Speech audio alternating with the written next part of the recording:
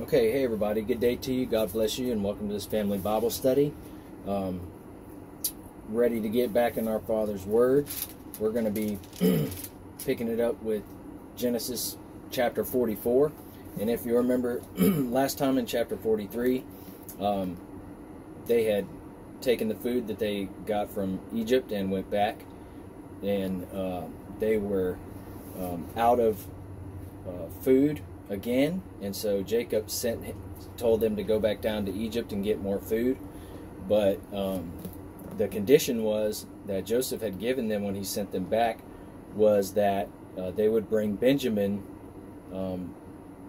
their youngest brother, with them this time. Of course, Joseph hasn't revealed his identity to them. They're still unaware who Joseph is. They think he's dead, and Joseph is kind of letting this play out, and there's a couple of lessons that are going to be taught in this, and God working through Joseph. And so Judah had given his word that he would be responsible for Benjamin, and in faith that God would protect them, Israel agreed and sent Benjamin back with them.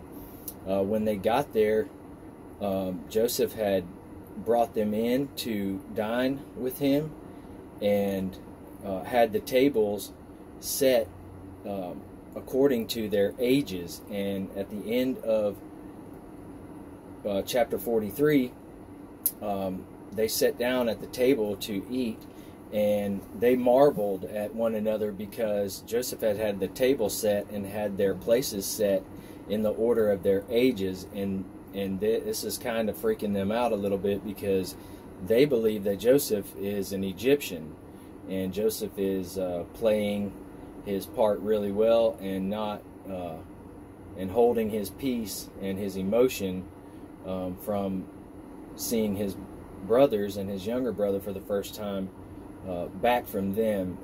He went into his chamber even to weep, and so they didn't see his emotion. So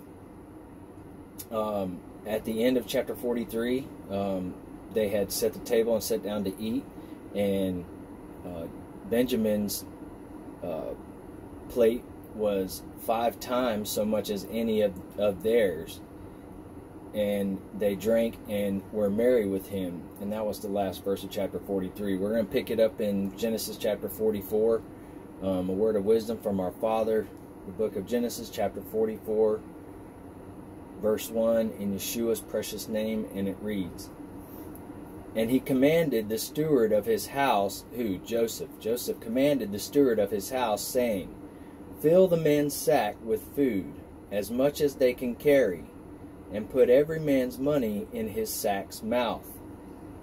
This has already happened one time, the first time they went back. Verse 2, "And put my cup, the silver cup, in the sack's mouth of the youngest, and his corn money." And he did according to the word that Joseph had spoken. And this is this was the 4th step by Joseph to try them and to prove whether they were the same brethren still and would treat Benjamin as they had treated Joseph. And what this means is when Joseph sends them back again to get his father here in the future, he wants to see what they're going to do whenever they get halfway back to Canaan. And it is found out that Joseph's cup, the large silver cup, the one that the leader would drink out of, is found in Benjamin's sack. And of course Benjamin didn't put it there, and so Joseph wants to see if they'll treat Benjamin how they treated him, because you remember Joseph never did anything wrong to them. He was just blessed from God, and they were jealous of Joseph, but he didn't do anything but get these dreams from God, and they ended up being jealous of Joseph and wanted to kill him. But Judah had spoken up and convinced them to just put him in the pit or sell him into bondage. And so Joseph is doing this to see that if, when the cup is found in Benjamin's sack on their way back to retrieve their father, if they will treat Benjamin the way that they treated Joseph. And that's why this is being done. Verse 3. As soon as the morning was light, the men were sent away, they and their asses. Verse 4. And when they were gone out of the city, and not yet far off, Joseph said unto his steward, Up, follow after the men, and when thou dost overtake them, say unto them, Wherefore have ye rewarded evil for good? Or why have you stolen? Wherefore then have ye the silver cup?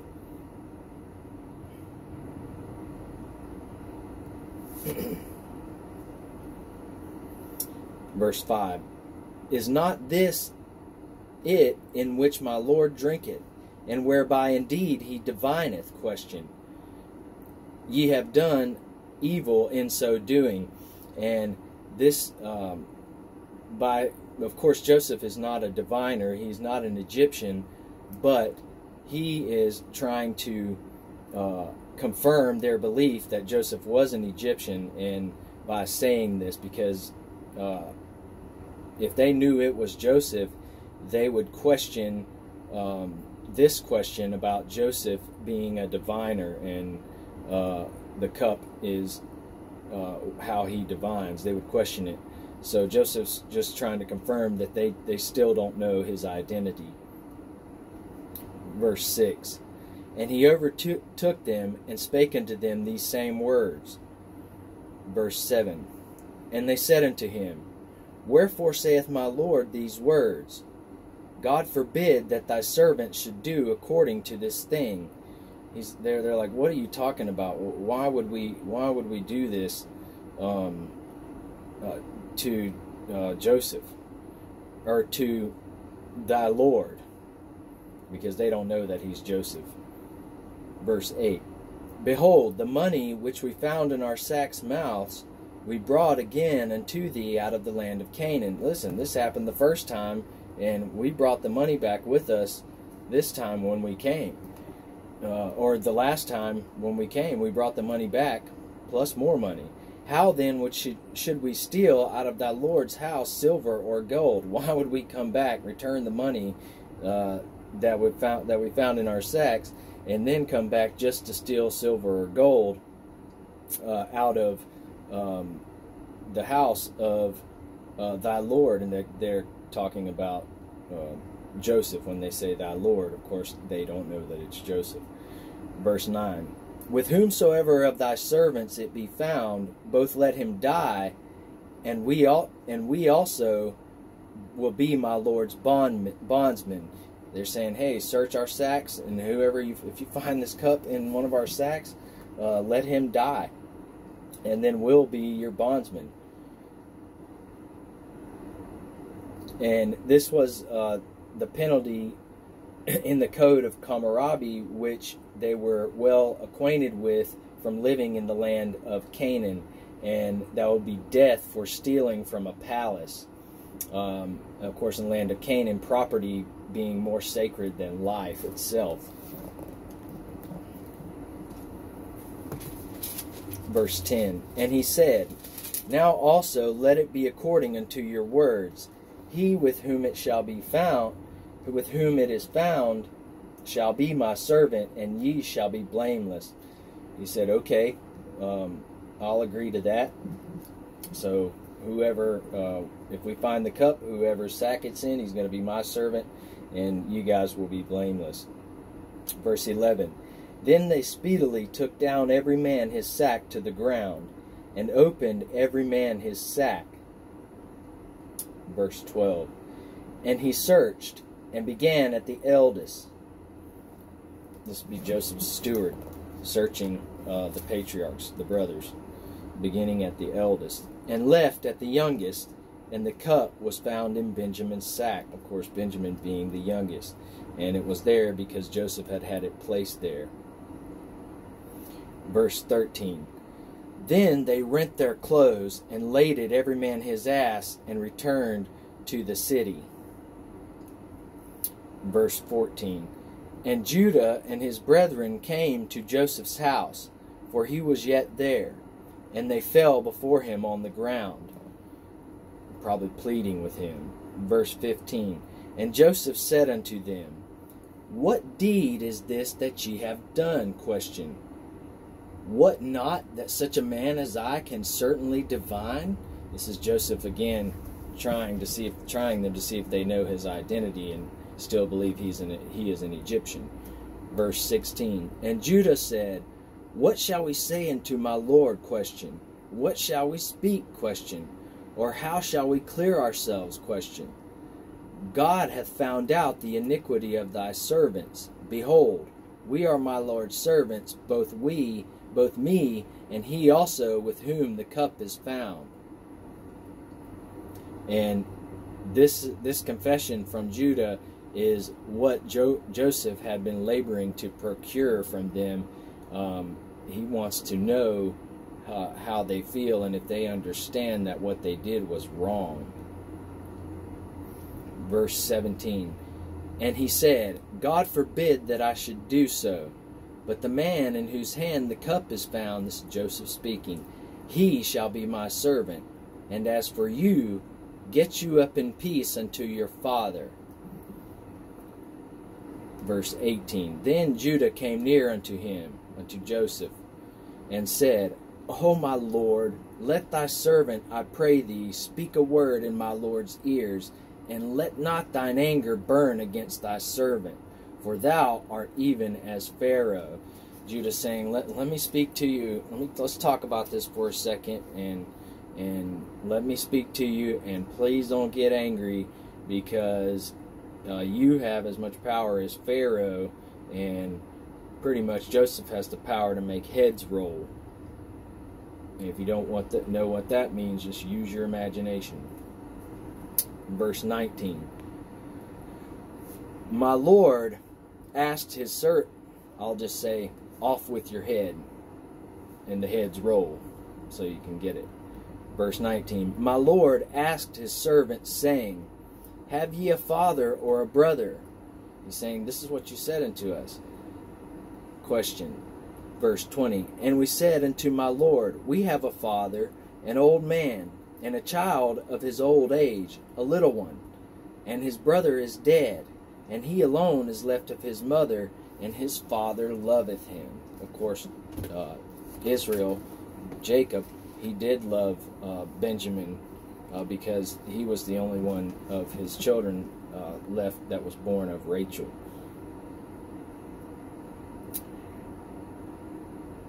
Verse 21. And thou saidst unto thy servants, Bring him down unto me, that I may set mine eyes upon him. And you told us, and you told us to bring him down to us, so you could see him. Verse 22. And we said unto my Lord, The lad cannot leave his father, for if he should leave his father would die. Verse 23.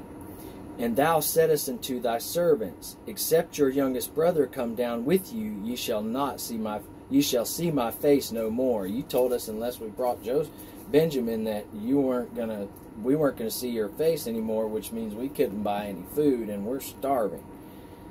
Verse 26. And we said, We cannot go down.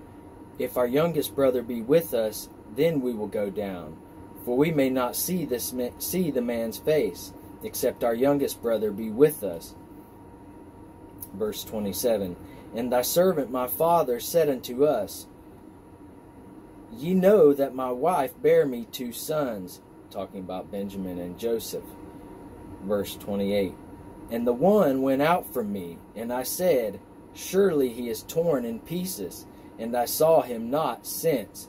And of course, when they had put Joseph in the pit, his brothers, they had slayed a kid or a goat and put the blood on Joseph's coat of many colors that was given to him by Jacob his father, and brought it to Jacob to try to convince Jacob that Joseph was dead, and it has worked thus far. Verse 29, and if ye take this also from me, and mischief befall him, ye shall bring down my gray hairs with sorrow to the grave.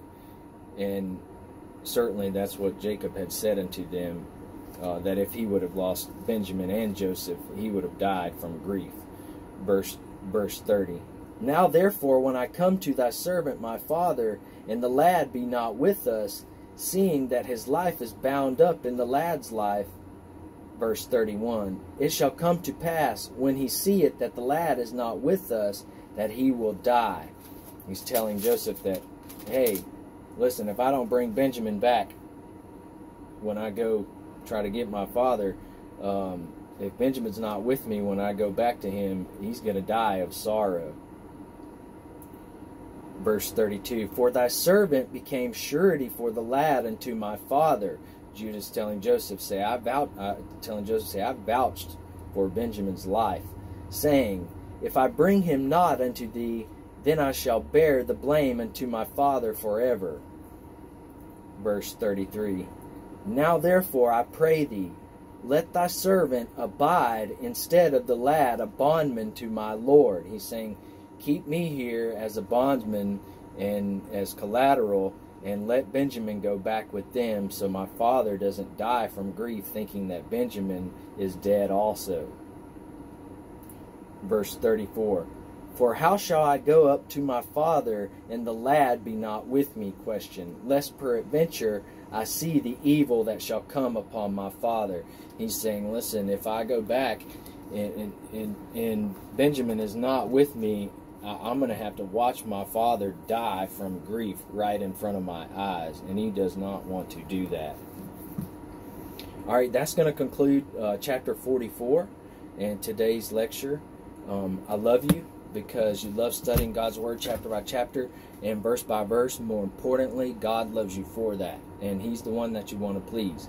That's where all the blessings come from, everything good, the divine protection, and most importantly, through His Son, Yeshua, Emmanuel, God with us, Jesus the Christ, you have eternal life if you should believe upon His name and believe that He died on that cross for you to pay for your sins. And certainly He did. It was a terribly awesome price that He paid, and we have the gift of salvation and eternal life and forgiveness if we'll just accept it. I know I couldn't carry around all these sins without forgiveness, and so that's the beauty of Christianity, is repentance. It's when you mess up, and of course we all fall short of the glory of God, and we're in the flesh, and the flesh is just going to mess up. That's just what it does. So that's why we have repentance, and when you repent, God takes all those sins that you've had written down in the book of life, and He blots them out, and you have a clean slate to start over with, a blank page to start over with, and praise God for that. If you haven't chosen to accept Him as your personal Savior, you should think about doing that, and you can do that today, right where you're at.